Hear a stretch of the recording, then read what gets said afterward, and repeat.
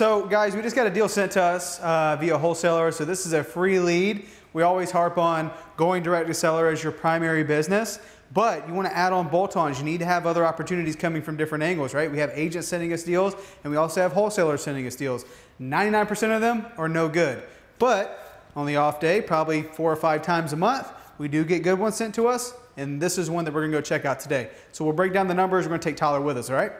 So deal came in via Wholesaler. We're gonna look at the comps real quick before we go check out this property. We need to double check. We do have a video walkthrough of the property. We do have photos, but we wanna walk it real quick just to make sure there's no weird foundational issues or anything that may be latent that we can't see in the photos before we make that hard commitment and send the assignment over to the wholesaler. So again, $250, this property from the photos looks like it just needs some cosmetic work, which is amazing. But what we're looking for today is just to make sure there's no like weird foundational issues or any kind of water leaks that the photos did not have. Just confirming before we put our signature on that piece of paper saying, hey, we're committing to buy this property. So cool thing about this one, it's a 3-2. Okay, it's perfect for a normal family, right? Someone who's gonna bring, you know, maybe a husband and a wife, and if they have 2 kids, or maybe even having an extra room is crucial. So 3-2 is bare minimum. You guys see me talk about this before, but also the great thing about this property is, as you can see, it's a lot of just cosmetic work. You know, like these floors for sure needs to be ripped up. Obviously paint, touch up. We're gonna replace some of these windows. You guys see one of these rooms, you'll see like the windows are kind of broken. We'll need to update those, but really basic stuff. I'm looking at the ceiling, don't see anything too crazy. Obviously this stuff is dated, right? But it's easy stuff. So $250 on this particular property, looking at a basic cosmetic remodel, it's only 1,200 square feet. We may spend max $30,000 to $35,000. I need to double check on the roof. I need to look at that for sure. We'll step outside and we'll look at that together. And I also need to make sure the air conditioner is good. So that's pretty basic stuff. If that stuff checks out, $30,000 in a house this size will go a long way. So you guys can see the kitchen needs some updating. We'd obviously tear up and replace the countertops, replace the sink. We'd probably end up keeping these cabinets, just refinish them, paint, change these pulls to something a little bit more modern.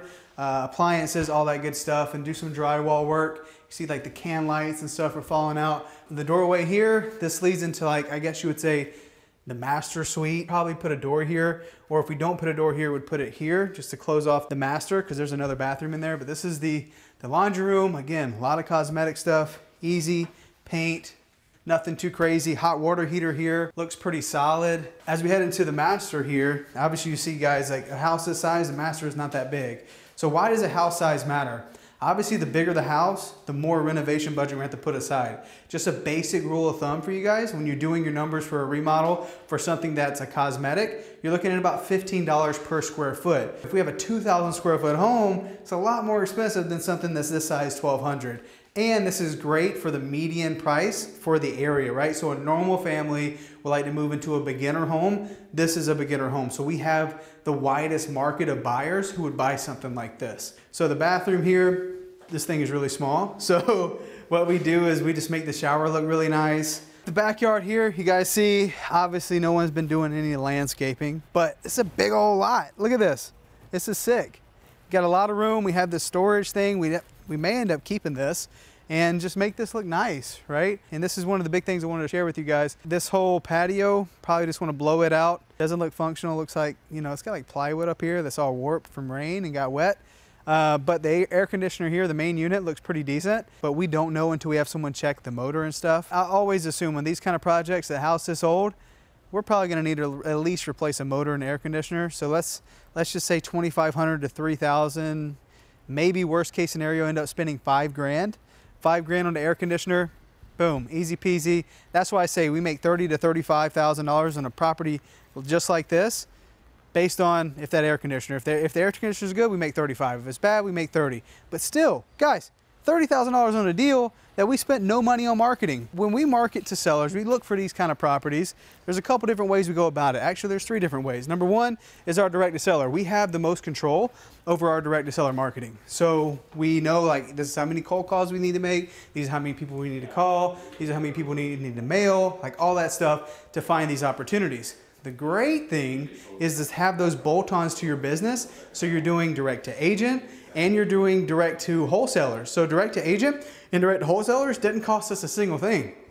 Just a matter of, hey, can we give these people a call? Do you have any deals? We're buying properties. And when you can actually fix and flip, and you can actually take down properties on your own, you open the door to finding these opportunities with no ad spend, right? So what is your ROAS? It's infinite. You don't have to spend any money. You find these opportunities for absolutely for free. So amazing. We're gonna make $30,000 to $35,000 on this deal. And it was sent to our dispo department. Guys, if you saw Tyler earlier, or maybe on another video of mine, it was sent to him. Tyler sends it over to us and we're like, hey guys, I think this is a great deal. Just like anything else, you gotta be fast. You guys can see, I was just in the office a second ago. You gotta come out. When you get these deals sent to you, 90 to 95% are garbage, but that small percentage where you get 4 or 5 deals a month, if your wholesaler network is large enough, it comes from just being super duper fast. You gotta get out here. In fact, on our way over here, there was 3 other people coming and I said, hey, where do we need to be to get this deal done? I got to give it up to my dispo manager, Tyler. He made this deal happen. We're going to end up making $30,000 to $35,000 on this flip for a deal that we didn't spend any money on. So guys, what makes this deal a great flip, and when we're looking at the numbers, obviously we have to take in consideration, like, what are the high ticket items, right? Typically it's your roof, it's your air conditioner, it's a hot water heater, plumbing, like those sorts of things, that matters. So when a property like this gets sent our way, I'm looking at the photos, I'm looking at the video, because that wholesaler did their part, making sure that we're informed as buyers that we know what we're buying. I'm looking for those small things. And when I saw the price of $250, and when I run my comps and my numbers, you guys saw this property could be worth $340 to $345. Well, based on the photos, this is just a cosmetic remodel. And a house this size, it's only 1,200 square feet. I know that $15 to $20 a square foot for a cosmetic remodel, that's like $20,000, $22,000. I'm just gonna budget, worst case, we spend $30,000 on this project. It's still an amazing deal. So you'll take out, what I end up doing is I take that 345, I multiply it by 0.95. This is what we need to be to buy this deal and make no money. As we do the repairs and we pay closing costs, we pay realtor commissions, that's the number we'd have to be to make no money. Now, as you guys can tell, that number is very far away from $250. It's like a little over $40,000. So assuming the worst, we're still gonna make anywhere from $30,000 to $35,000 on a deal like this. And then I come out to the property just to confirm there's no latent defects or there's not anything that I didn't see in the photos. Oh, this is way more than a cosmetic remodel, right? So I walk the property, you guys see, you'll see us walking through this thing. This is not that bad. Pretty simple stuff, not that expensive. It definitely confirms it's a cosmetic remodel, makes this a great, great opportunity for a fix and flip. All right, guys, so that's the long and the short of a deal like this. We weren't even expecting to get a deal like this one sent to us today. That's the beauty of being in real estate and having a great network. We get deals to us sent every day, but sometimes, boom, you gotta be able to move quick. So when you get deals sent to you by wholesalers, there's a couple things you gotta keep in mind. Number one, you gotta be ready to underwrite those suckers as soon as they come in.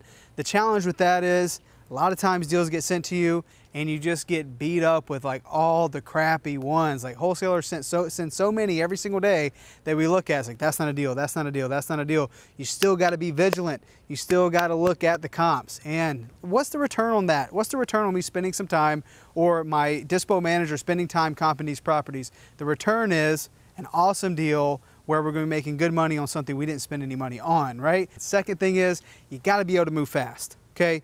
Got to be able to move fast. When you look at it, say, oh my gosh, this is a deal, right? If you don't move fast, these deals sell in minutes, right? If you don't have a relationship with the wholesaler that is going to be holding it for you, then you got to know, dude, I got to move on this in like 3, 4, 5, 6, 7, 8, 9, 10 minutes. The market's super hot. So if you guys are not in a position to move fast, then you might as well not even get deals sent to you right now until you can get in that position and work on your relationships with the wholesalers. We call them suppliers. Work on your relationships with them so they'll hold opportunities for you, especially when these good ones come up. Gives you enough time to come walk them and do whatever you need to do to feel confident in getting that assignment sent over to you and you sign in ink. So guys, hopefully you got value from this video. If you did, head over to the channel, hit subscribe. We'll see you in the next one.